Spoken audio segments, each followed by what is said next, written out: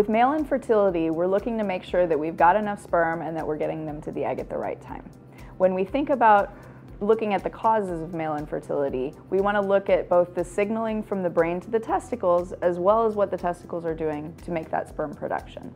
So we know that we need the brain to send signal to the testicles to make not only testosterone, but also to make sperm. And sperm take 3 months to make. So sometimes if there's been an issue with that signaling in the months leading up to that first semen analysis, then we may be able to identify temporary factors that will be resolved by the time we're ready to conceive. We look at sperm and we look at blood work to look to see if there are problems with sperm production. So that usually involves, as a first step, to do a semen analysis to see that we've got plenty of sperm and that they have the right character as far as their shape and that they're moving and swimming and doing what they need to do.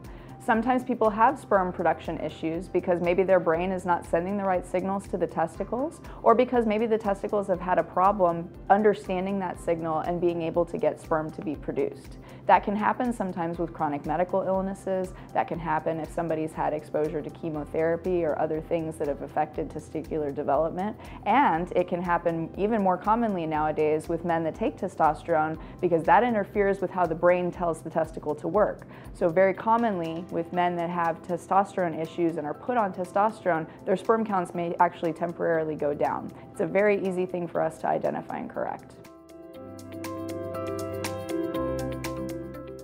After we know that there's sperm production, we need to make sure it's getting to the egg at the right time. So when we're looking at sperm delivery and making sure the sperm are getting to the egg, we're looking at the pathway of the male reproductive tract to make sure there's no blockages or obstructions that some people can have after they've had pelvic surgeries, radiation, or sometimes we're just not born with the right anatomy to allow those sperm to get out to meet up with the egg.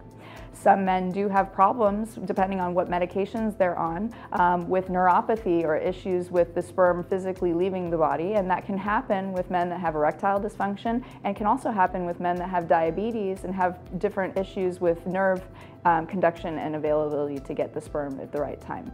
Our job as fertility specialists are to make sure that we've got both sperm production and delivery. And if there's a lack of one or the other, it's very easy for us as fertility specialists to identify the issue and to be able to be the connection that helps those sperm get to the eggs at the right time, whether or not it's through natural supplementation and getting sperm numbers back to where they should be, sometimes to help with things and the new technologies that we have available to us to allow those eggs and sperm to meet to get us the best chance of having the best chance for pregnancy.